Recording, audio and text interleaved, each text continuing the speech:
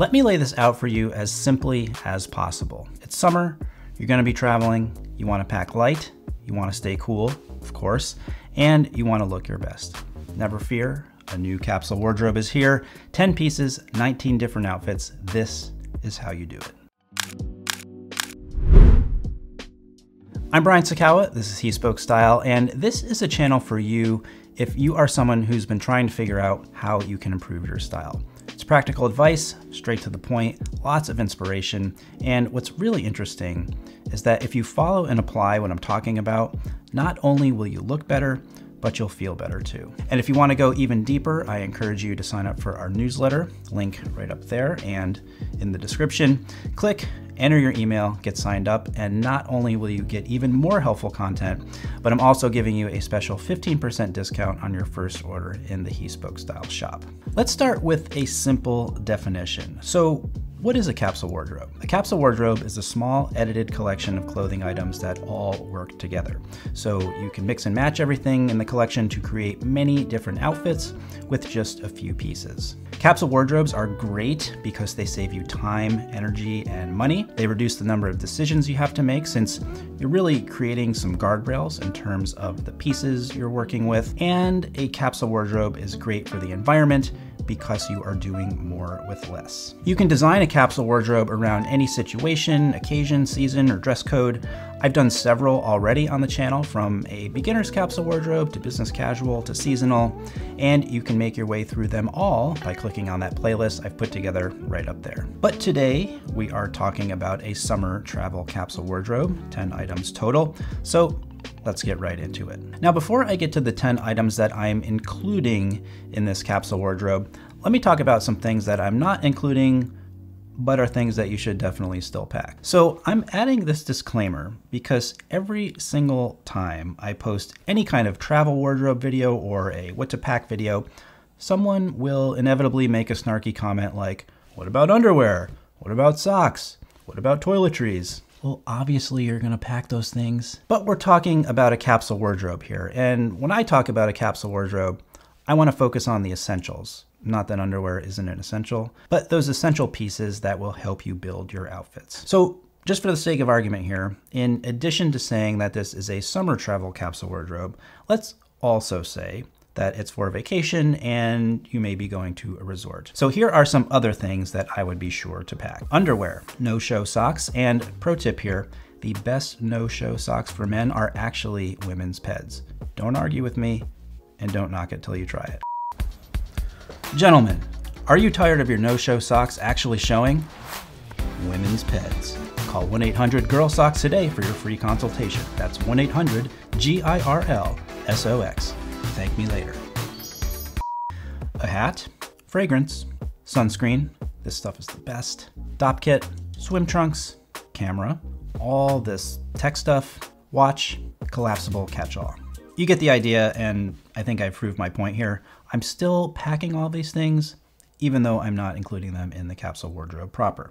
Speaking of the capsule wardrobe proper, let's get to those 10 items. Up first is a slate blue Glen Plaid sport coat. It's 100% linen and half lined, super light and breathable. The pattern is subtle but sporty, and patch pockets keep it casual. Item number 2 is a cream and brown houndstooth sport coat. Beautiful wool, silk, and linen fabric, very versatile. This has been my favorite travel jacket this season. Item number 3 is a stone linen safari jacket. More casual alternative to a sport coat. Love the pockets, especially for travel. Great way to cover up from the sun or keep a little warmer on a breezy seaside evening. Item number 4 is just a simple white cotton button-up. Goes with everything, easy to dress up, easy to dress down. Item number 5 is a printed short sleeve shirt. I always love a bold printed shirt in the summer, and a vacation is the perfect opportunity to trot it out. Item number 6, just a classic black t-shirt. Obviously very casual, but can easily be worn with a sport coat for a perfect dressy casual vacation combination. Item number 7, cream linen trousers. These are a go-to for me during the summer. Light, breathable, versatile, perfect for the season. Next, item number 8, we've got a pair of black linen trousers. Huge contrast from the cream linen, and I like these especially for dressing up in the evening. Item number 9, sunglasses. These are the American Optical Original Pilots, classic military heritage, got the bayonet temple arm, and I'm including this in the capsule wardrobe and deliberately limiting myself because I generally tend to bring way more sunglasses than I need whenever I travel. And finally, item number 10, a pair of Grant Stone bourbon suede penny loafers. One pair of shoes for an entire capsule wardrobe, you ask? Yes, one pair of shoes to rule them all. That's right, this shoe is incredibly versatile, as you'll see, and it's the shoe that I've been traveling with more than any other for that very reason. I do want to dive a little bit deeper into this shoe and Grant Stone as a brand, as they are today's featured sponsor for this video. Now, if you are a He Spoke Style website reader already, by the way, if you're not, you definitely need to become one. You may have seen a very in-depth review that we did of the Grant Stone brass boot and diesel boot in Color 8 Chrome XL. This review was completely organic, not sponsored in any way. I just heard a lot about the brand and wanted to get hands-on with one of their best-selling products, specifically because the quality of Grant Stone is often compared to the quality of Alden. And if you'd like to read that review, I've linked to it right up there. Now, the Alden comparison didn't just come out of thin air.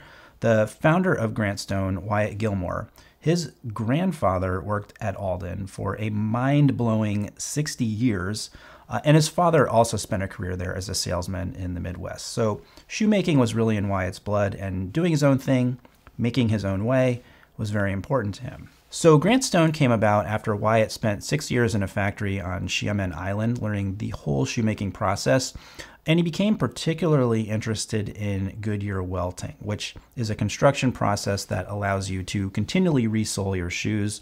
And he also was interested in many variations and patterns, lasts, and also developing prototypes for many global footwear brands. Now, Grant Stone footwear is produced in China, and the whole China thing is something that Wyatt does not shy away from talking about. And it's something that I do think is important to talk about, and it has some meaning for me as well, because the clothing we sell in the He Spoke Style shop is also manufactured in China. You know, there are always going to be some people who say, oh, if it's made in China, it's crap. But the truth of the matter is that it's not about where it's made, it's about how it's made. And when you have direct access and control of the factory that you're using and great materials, like in the case of Grant Stone and He Spoke Style, you are able to ensure that what you're selling to the public is not only high quality, but that it meets every single standard of excellence that you set. So let's take a closer look at the shoe, the Traveler Penny and Bourbon Suede. The idea behind this loafer was to find a balance between comfort and versatility. Obviously, it's a very classic penny loafer design, so just by nature of that, it's going to be very versatile and casual. And you can also see that we have a bit of a shorter vamp here. That gives it a little bit more of a casual look as well, and makes it easier to slip on and off, thus making it a great travel shoe. Let's talk comfort. So as with all Grant Stone welted shoes, the Traveler Penny has a leather insole with a softer tannage specifically for flexibility. And they use an oil-dipped butyl leather outsole, which is more flexible than a traditional leather sole bend and also has water-resisting properties. Both of those things promote a much quicker break-in period, and I can attest to that because these shoes felt great right out of the box. The beautiful bourbon suede is a fine calf suede, which is sourced from C.F. Stead Tannery in England. The suede, as you'd expect, is incredibly soft. As I wear these more and more, they're honestly starting to feel slipper-like. That's a good thing.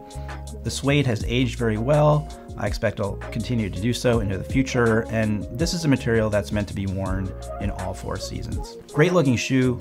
Definitely recommend checking it out. It's priced incredibly reasonably, I'd say, at $348. Available in 3 different widths, D, E, and triple E.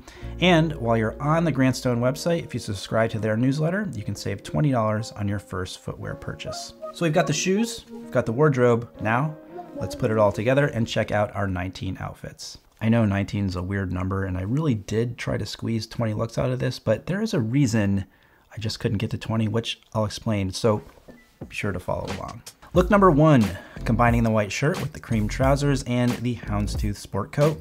It's tonal, minimal, a little bit of visual interest via the houndstooth pattern. Look number 2, just gonna switch up the jacket to the slate blue Glen Plaid sport coat, which now becomes the focal point, still with a nice subtle pattern for some interest. Super classic, absolute no-brainer. Look number 3, Again, swapping the jacket out, this time for the safari jacket. Another tonal look that's still somewhat dressy, but a bit more of a casual and sporty vacation style because of the safari jacket. Look number 4, I'm going without a jacket, just the printed shirt with the cotton trousers, much more casual and relaxed with a slightly oversized fit, being great for keeping cool. Look number 5, similar but different. Just by simply tucking in the shirt, I can completely change the overall vibe of this look. A little dressier, great for an early evening cocktail. Look number 6, just gonna throw on the safari jacket. I love how the style of the jacket really plays into both the color and pattern of the shirt. Very summer, very fun. Next, look number 7, a little more respectable with the houndstooth sport coat. To be honest, I wasn't sure that the patterns were gonna work together, but because they're different scales, jacket small, shirt large, they combine really well together. Look number 8, once again, changing the jacket, leaving the foundation the same. Much different look, same concept, subtle pattern, bold pattern. Look number 9, simple t-shirt with sport coat look. Love the contrast between the shirt and the pants. A little bit of pattern in the sport coat for some visual interest, and the color of the jacket ties in nicely with the loafers. Look number 10, casual and relaxed, still looking put together. Again, the safari jacket lending a sporty but elevated feel to the entire look. Look number 11, you guessed it, just changing up the jacket to the slate blue Glen plaid, cooler colors up top, warmer tones on the bottom, yet everything works together. Look number 12, we're moving into black linen trouser territory, pairing it with the white shirt and houndstooth sport coat, which helps to tie in with the color of the bourbon suede loafers. Look number 13, swapping the houndstooth jacket for the slate blue Glen plaid.